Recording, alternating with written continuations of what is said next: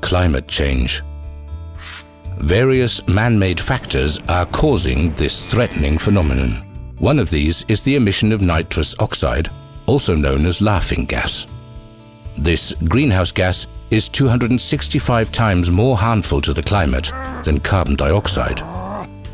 Amongst other things, nitrous oxide is formed as a byproduct during the production of nitric acid. Nitric acid is an essential component in the chemical industry, used predominantly for manufacturing artificial fertiliser. Even though there are cost-effective technologies to reduce the emission of nitrous oxide, in most countries the gas is emitted unabatedly into the atmosphere, speeding up climate change. That's why in 2015, the German Ministry of the Environment launched NACAG, the Nitric Acid Climate Action Group. NACAG is looking for countries and other partners to join.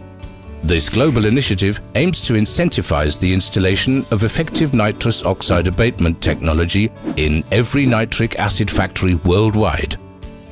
In this sector, the emission reduction potential in developing countries is around 900 million tons up to 2030. This is more than the global flight emissions in 2017.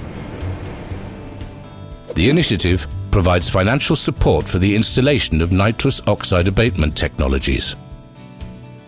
Furthermore, NACAG gives technical and policy advice to companies and governments in partner countries related to the climate-friendly transformation of the nitric acid sector. In return for this support, and in line with the spirit of the Paris Agreement, partner countries are expected to commit themselves to assume responsibility for climate action and continue reducing the emissions from 2021 onwards. NACAG gives all countries worldwide a unique opportunity to become an active part of the endeavour to transform an entire industrial sector. The more countries join, the greater the contribution to keeping global temperature rise well below 2 degrees.